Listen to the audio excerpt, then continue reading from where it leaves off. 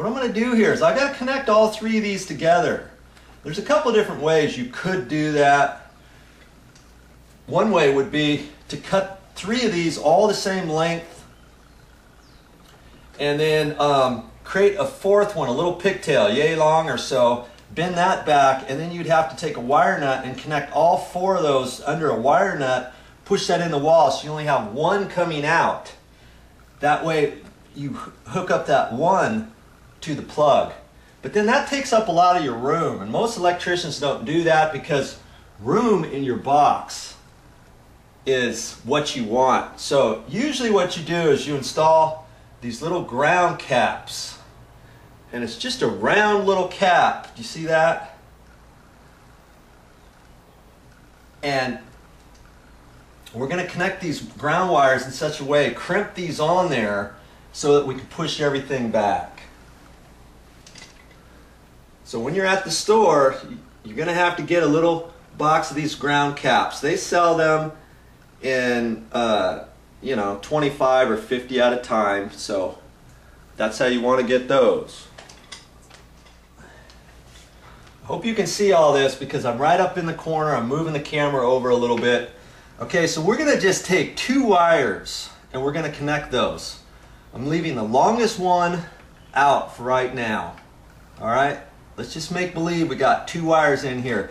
And what I like to do is do the shortest wire, because remember this wire here was the existing one that was in the outlet box. So I'm gonna work with that one first. So what I'm gonna do is take these, I can overlap them, okay, and just put a loop in it like that.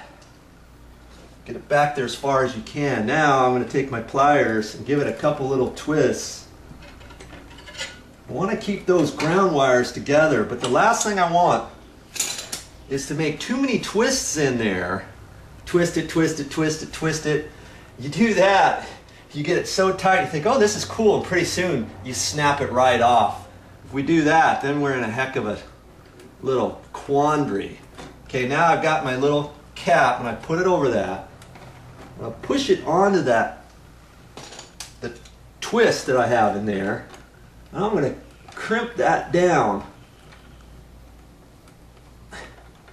on top of that. And that's going to kind of help hold that. Okay? Now they got a little special tool that you can get, a little crimper tool, but I don't have one. That's going to work. See, I've got some wire strippers.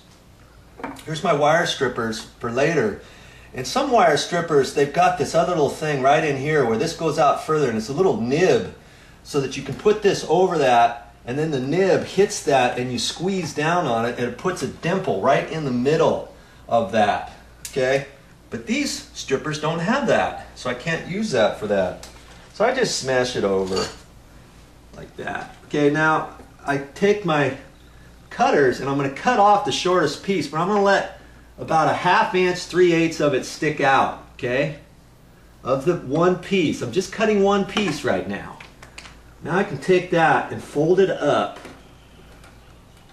over my clamp, my little crimper, okay? Take my pliers back in there.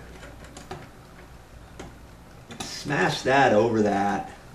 That just kind of helps hold everything together. You know, you got to do something with that end too. Plus that makes it easier. I don't want to catch that on anything, okay? So now we're down to 2 wires. Guess what we're going to do with those? You're right, the very same thing.